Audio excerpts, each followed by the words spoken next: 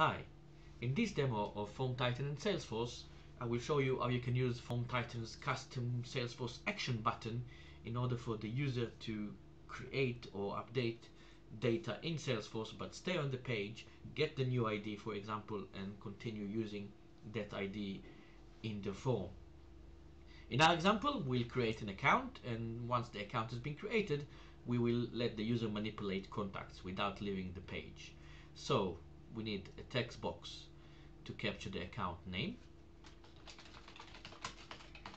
We need a button for them to press in order to create that account. So I'll call it create account. Just make it a bit smaller, something like that. And we need a hidden field to capture that account's ID, the newly created account ID. So here we call it account ID. Perfect. So first thing I want to do is create the account. Obviously account name is mandatory, so I'll do that. And then all I need to do is set the button to Salesforce action and click set in order to set that Salesforce action. So I'm going to do that. So currently I don't have any actions. I can configure push integration. I will do that. And I will click add object to add the account object. So here we'll select account. I will select the use in custom button because that's what we want to do. The action is create, and I'll map my field, which is the account name. Okay, I'll click apply and finish. And now we can select that action, click add, and I want to return the value to the account ID. So the account ID that we've just created will come to our hidden field account ID. I'll click apply. So that's the first step. Now we want them to be able to manipulate contacts. So what I'll do is I'll bring in from Salesforce the table control. So we'll do that. Make it a bit bigger, and let's say you got first name, last name, and email. Okay, and now I'm going to map the fields for the table, how to interact with Salesforce. And again here we'll click add object to add the contact object. So we'll select the contact object. The condition will be that the account ID of the contact in Salesforce equals our hidden field account ID. And then again we just need to map our fields. So if we scroll all the way down and we'll map the first name, the last name, and the email over. That's all we have to do.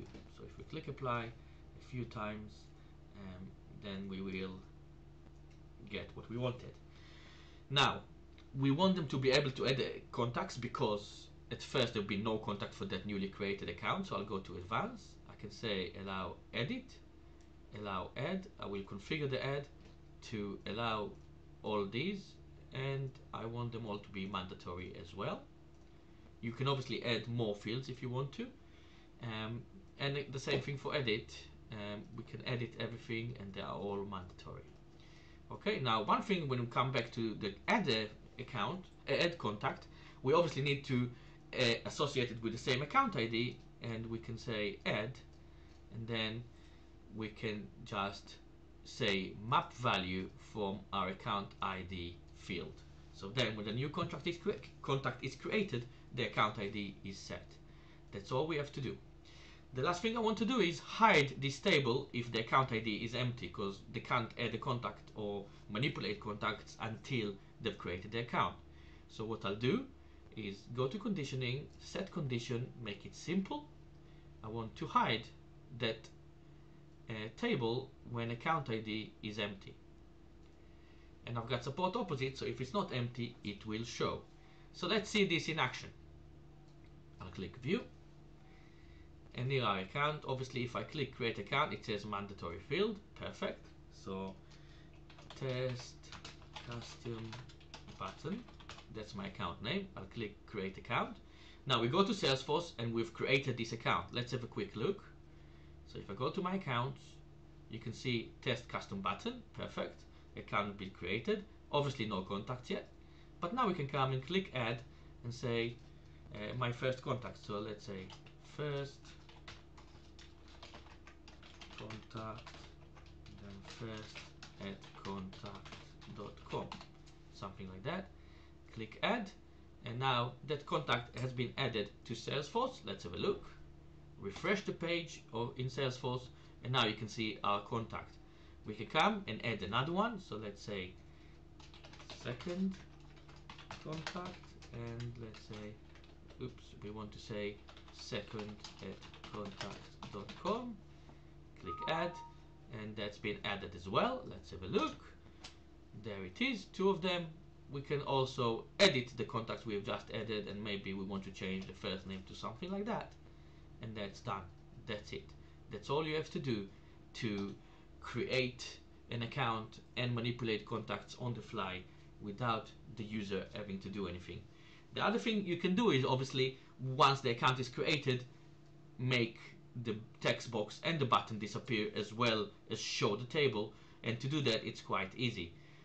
Let's go back to the form, and we'll put a condition on the account ID, for example, and we say when the field is empty, I want you to go and show our account name,